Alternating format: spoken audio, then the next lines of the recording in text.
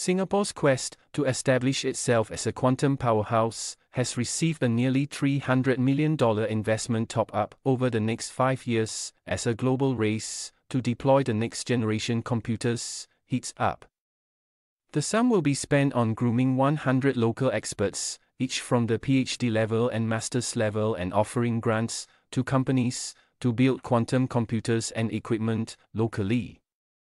The $295 million top-up adds to the $400 million research and development budget that the authorities have poured into quantum technology since 2002, when the National Research Foundation made its first investments.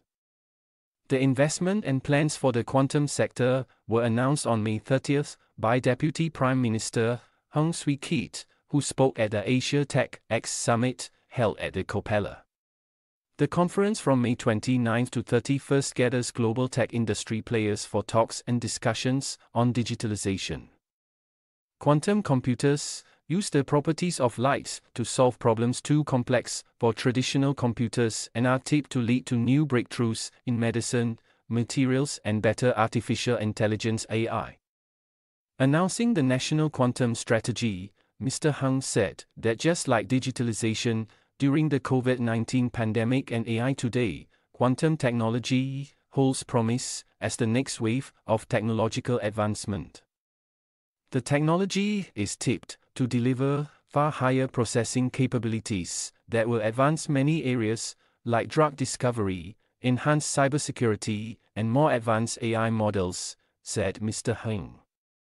The quantum sector is expected to create between 600 billion Singapore dollars and 1.1 trillion Singapore dollars in economic value globally in the next 30 years, according to estimates from the Boston Consulting Group.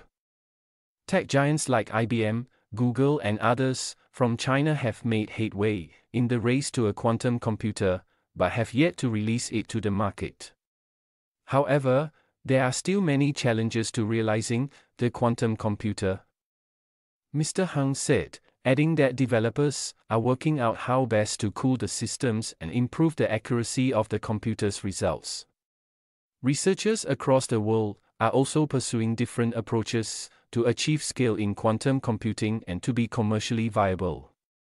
He added, as part of Singapore's quantum strategy, the $295 million allocated from the Research, Innovation and Enterprise 2025 plan will prioritize 4 areas: scientific studies, talent, enterprise and engineering capabilities, said the National Quantum Office in a statement. The office will lead the national efforts, overseeing the quantum computing ecosystem from business ventures to academia. Among its priorities is to build Singapore's own quantum processors to ensure that it remains competitive globally. It aims to oversee development of chips across various quantum processing platforms while the technology shapes up, said physicist José Ignacio Latorre from the Center for Quantum Technologies during a briefing on May 28. Different global platforms explore various methods to build quantum processors, each utilizing different physical properties to generate quantum calculations. The focus across various platforms will go a long way to helping Singapore be competitive, whatever direction that quantum research takes, said Professor Latorre. To support the expansion of the quantum field here, a total of 200 PhD and master-level students will be offered local scholarships to grow Singapore's quantum talent pool, which has about 450 researchers, including students, said National Quantum Office Executive Director Ling Kiok Tong. The National Quantum Office will also issue grant calls to industry players who have solutions for key technical hurdles on nascent platforms. In addition, researchers will focus on building quantum sensors such as biomedical imaging tools and remote sensing to detect underground deposits of precious materials.